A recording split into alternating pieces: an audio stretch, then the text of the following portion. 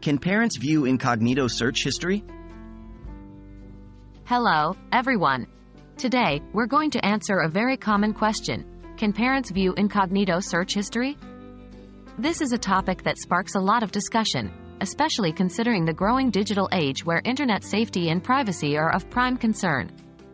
Let's dive in. What is incognito mode?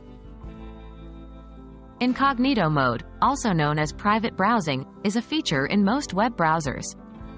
It allows a user to browse the internet without storing browsing history, cookies, site data, or form information. The key thing to remember is that it's designed to prevent other people who use the same device from seeing your browsing activity. Can parents view incognito search history? Now we get to the big question.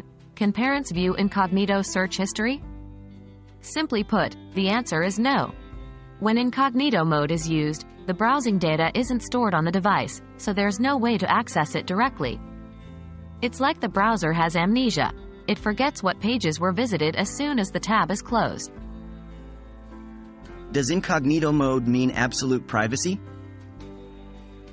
However, it's important to note that incognito mode does not guarantee complete privacy or invisibility.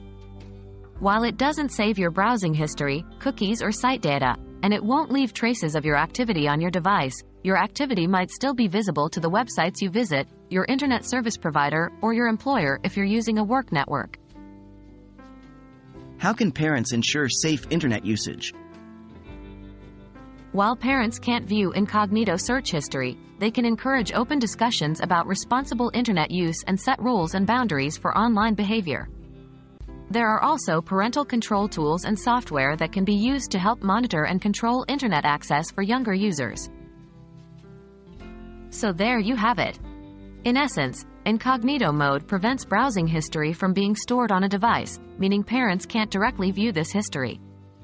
But remember, complete privacy isn't guaranteed in incognito mode, and it's always important to ensure safe and responsible internet use. We hope this video has been helpful, and as always, stay safe online.